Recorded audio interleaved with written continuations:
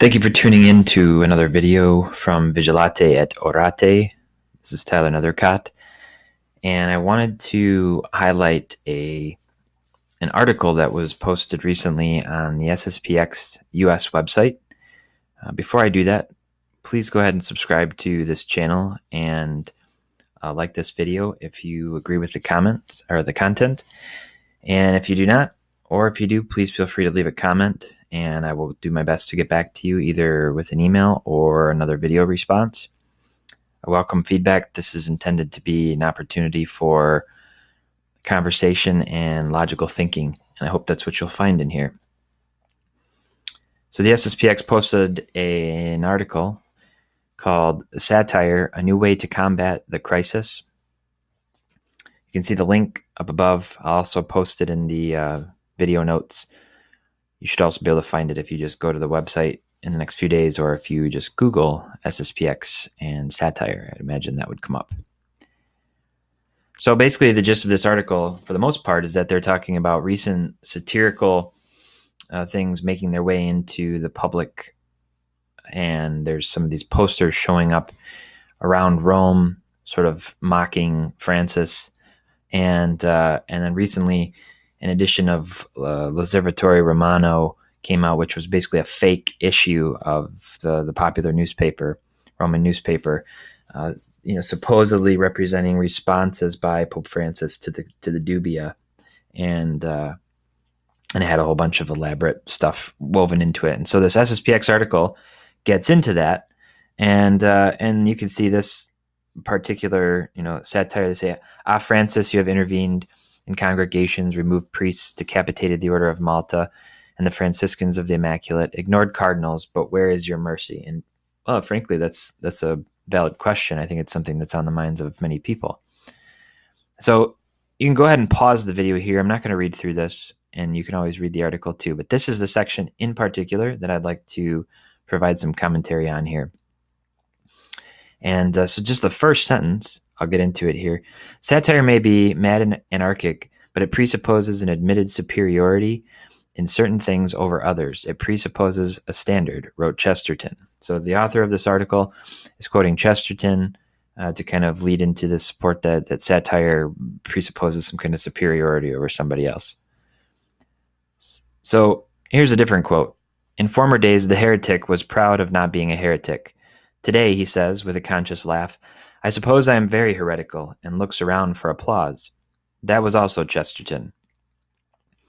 Does everybody remember when Pope Francis on an airplane, like he seems to like to do, whimsically said, "I feel like saying something that might sound controversial or even heretical, perhaps."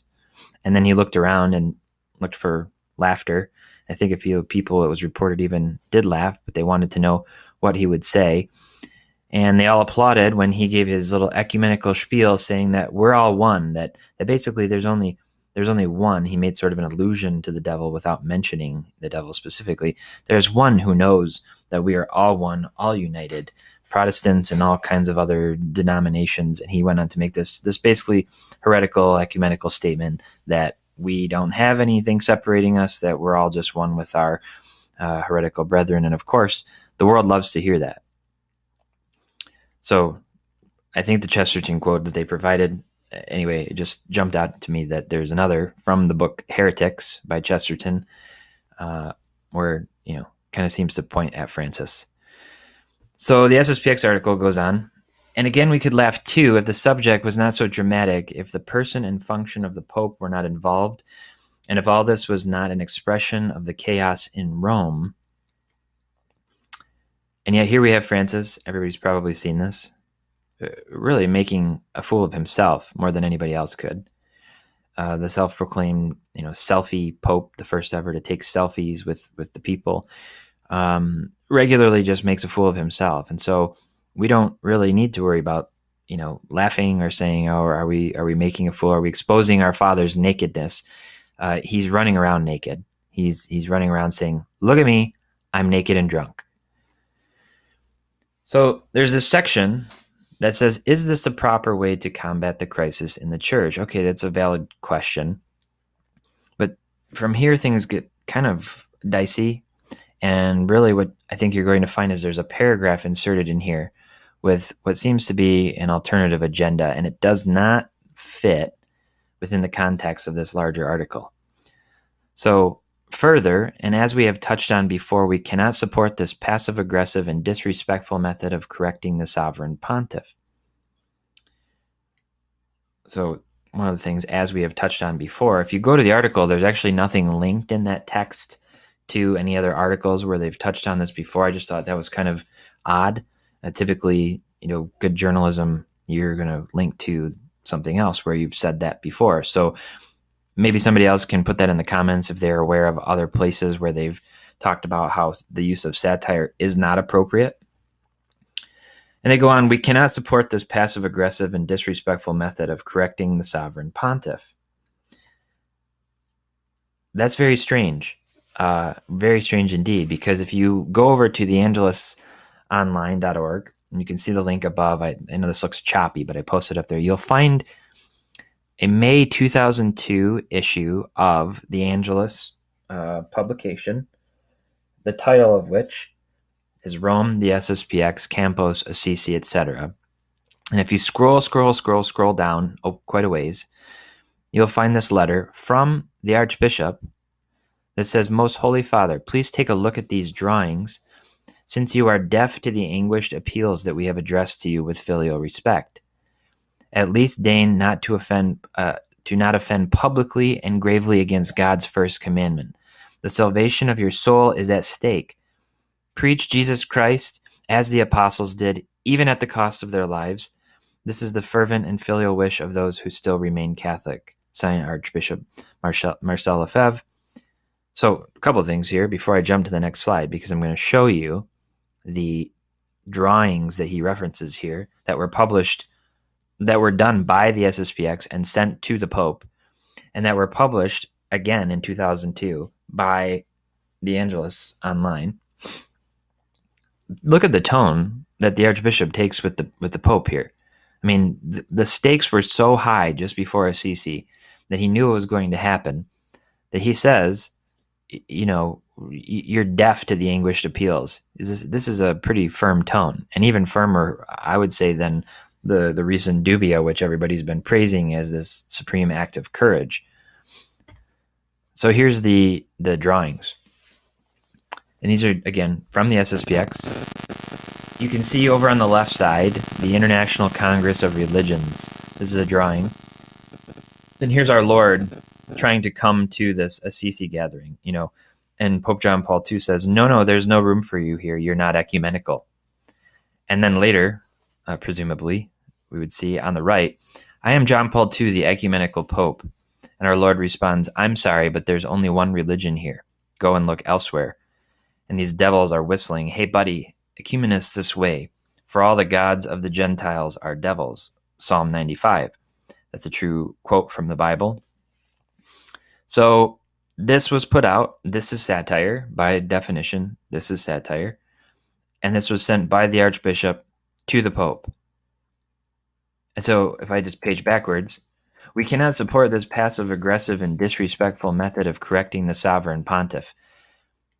This is far more satirical than the things being anonymously posted around Rome, which aren't even really being sent. They're not even really a method of correction. They're more just calling out a glaring observation. So I can't help when I read this article but think that's hypocritical. That's hypocritical. A person who puts on a false appearance of virtue or religion, a person who acts in contradiction to his or her stated beliefs or feelings. This is the first offense of hypocrisy in this article.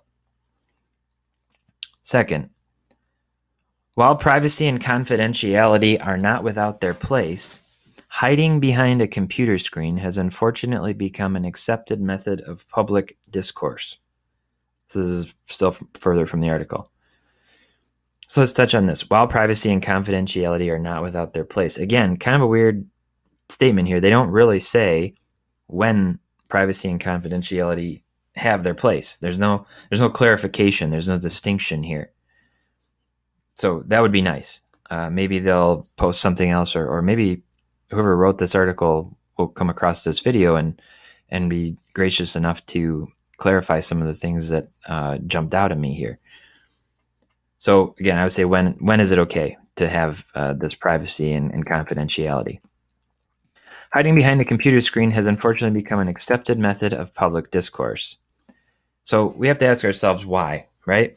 Why has hiding behind a computer screen become this common method of public discourse? Well, certainly there are people who like to get on Facebook or like to get on social media, all these different methods, and just randomly post whatever they think and hit send and not think twice about it. And they don't want to actually have any conversations. They're just hiding behind a keyboard. So I can understand what the author's getting at there, and I would certainly agree with that.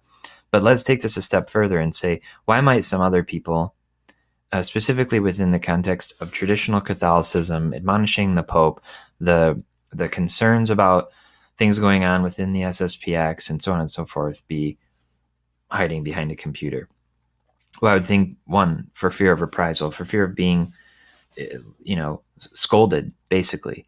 Fear of persecution or being banned from a society chapel. I know that there have been people who have been asked not to come back to society chapels for asking too many questions, for being accused of, stirring up sedevacantist things or whatever, or for fear of one's priest getting into trouble and maybe being accused of fomenting chaos and murmurings at the church. So, you might worry about that. So if I'm saying something, is that going to mean the district is going to come back and accuse my priest of encouraging that type of behavior or not adequately suppressing it? And so people hide. So somebody might go anonymous. They say, well, I can't put my name behind this because I'm afraid. It's just a thought, but I'm going to keep going. I'm going to take this a step further in a moment. The author says, letters sent without signatures, anonymous emails, and posts on websites using pseudonyms are not done by men of fortitude and conviction in the truth. Wait a minute. If you go over to the article when you're done watching this video, or hit pause and scroll to the top, you'll see there's the title, Satire, A New Way to Combat the Crisis, February 16, 2017, posted by District of the USA. No name. Nobody's writing their name on this. Nobody's stamping their name on this. Now, I suppose representing the district, we could say Father Wagner. I don't think he wrote this. In fact, I'm almost certain that he did not write this. Typically, when something comes out from him, he puts his name on it, like his letter to friends and benefactors and other things like that. So this doesn't, anybody seeing this is the second offense, right? Let's go back to that. Letters sent without signatures, anonymous emails, and posts on websites using pseudonyms. This isn't even a pseudonym. This is just, there's nobody, we don't know who's writing this. We can't, there's no way to respond. There's no way for me to send private correspondence to this person. I've sent emails over to the general contact information for the SSPX website and don't get a response. I've sent them about concerns on the site and content that's on there, and I've also sent them about other things that just have to do with general questions, and I don't get answers. I don't know who's manning that inbox, but they don't get back to me. And I think I even got a auto reply that said something like, we'll get back to you, but we're not really sure when, something. So that's hypocritical. This is, whether intentionally or not, somebody should have caught that and said, that's a second offense within this article. So they close it out by saying, they are the acts of cowards who, like the mythological figure Eris, whoever's ever heard of Eris, maybe I'm not up on my mythology, but I did look it up, only seek to attain their goals, however noble they may be, through chaos. These are brooms.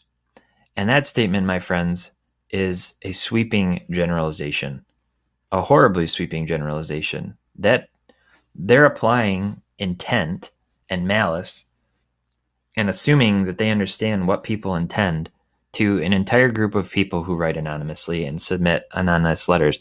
And don't forget, as at one point they said that this confidentiality and anonymity have their place, but they didn't clarify when. And then they come out here and they say these are the acts of cowards. St. Alphonsus Liguori, the doctor of moral theology for the Holy Catholic Church, said, it is a grave fault without sufficient reason to doubt the innocence of another. It is graver still to entertain a real suspicion. It is always safer and more in harmony with charity to think well of others and to refrain from all unfavorable judgments and suspicions. Charity thinketh no evil. So let's ask ourselves, what might be a more charitable assumption here? Well, one thing that comes to mind for me immediately, it's something I've thought about whether or not I should put my name on things or my voice or my face publicly, is that I've got a job. I have to provide for my family. I have a career. Anytime you put your name out there in the internet, out in the interwebs, you are risking that you could get yourself into some trouble. Employers go out and they look for these things today. You know, they're looking for what kind of dirt can we dig up? Is this person a reputable person or the type of character that we want in our company?